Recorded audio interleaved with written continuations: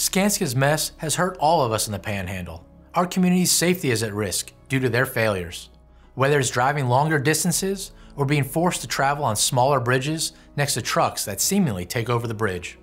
If you have been injured in an accident, either on the Garcon Point Bridge or because of the dramatically increased bridge traffic, call us today at Levin Papantonio so we can help, or Google us to learn more. And remember, you pay nothing unless we first make a recovery for you.